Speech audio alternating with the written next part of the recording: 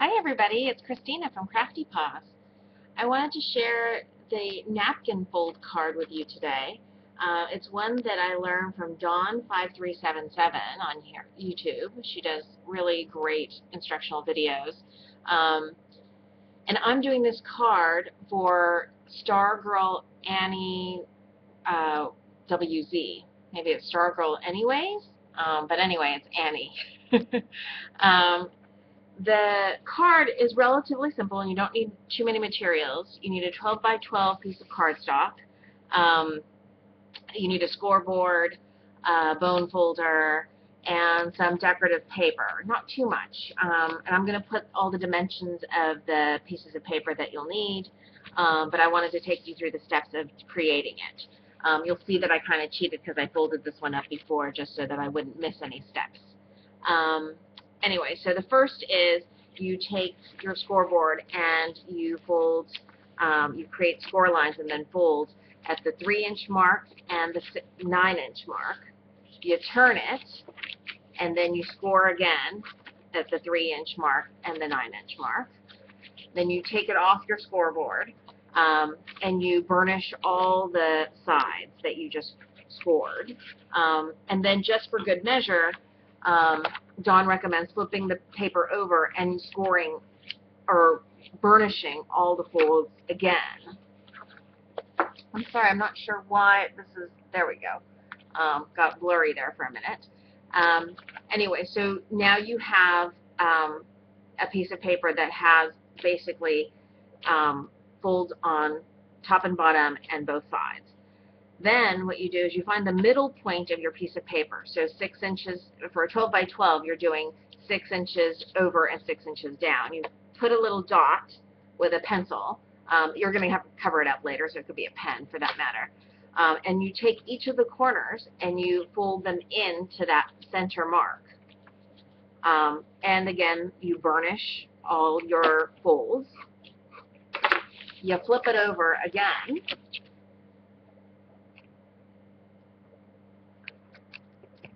There we go. Sorry, it's not focusing so well. Let me see if I can fix that somehow.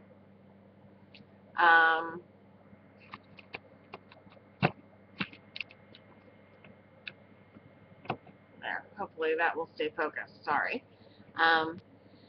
Anyway, so then you have all the corners folded and all the sides folded. And for the next step, you have it all opened out, and you go back to folding up, but this time you are folding so that the center triangle is what you're pushing in. And you're doing that for each of the sides so that you basically end up with, and then the last one is a little tricky, but again, you're folding in the triangle in the middle, and you'll end up with a smaller square. And again, you burnish all the corners really well. To the extent that things aren't folded exactly right, you'll see like I have a space in here a little bit. But when you put the decorative paper on everything, it looks great. Then the last fold is folding back the centers back to the outside corners. And then again, you're burnishing these folds as well. So that's your completed card. Now, the next step is getting the decorative papers and getting them to fit each of these little triangles and the center square.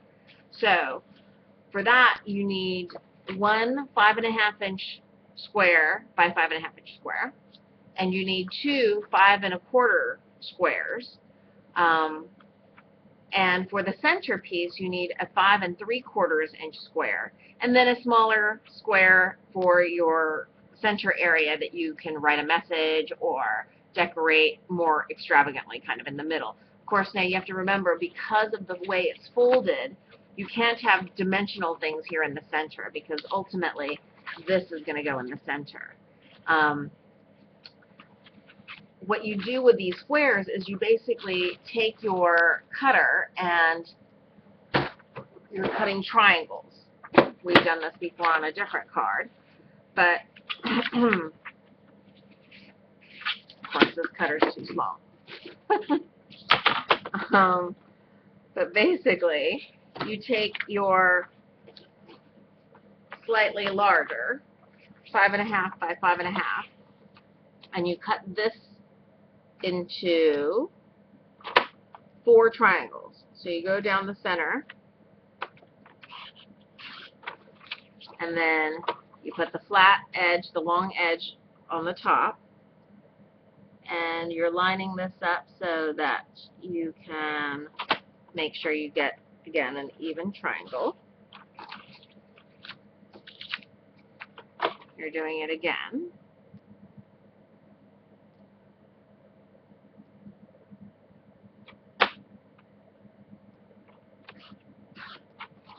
So from that larger 5.5 square, you're getting 4 triangles.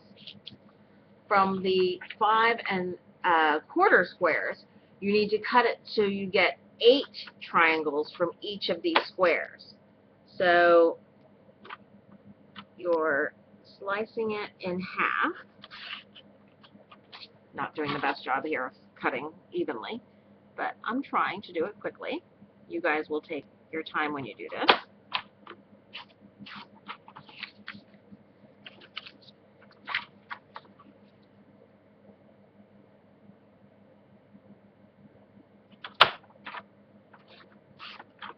Now remember, 4 is not enough. You have to double up now. So this is cutting down that square down to 8.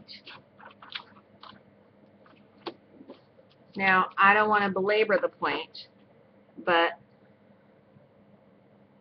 basically, that's the gist. And then you're going through and you are gluing to fit the smaller triangles in the smaller sections and the larger 4 triangles in the larger sections in the middle. And I'll do a part 2 of this video showing you the final results and how to do a little belly band. Okay, thanks for watching.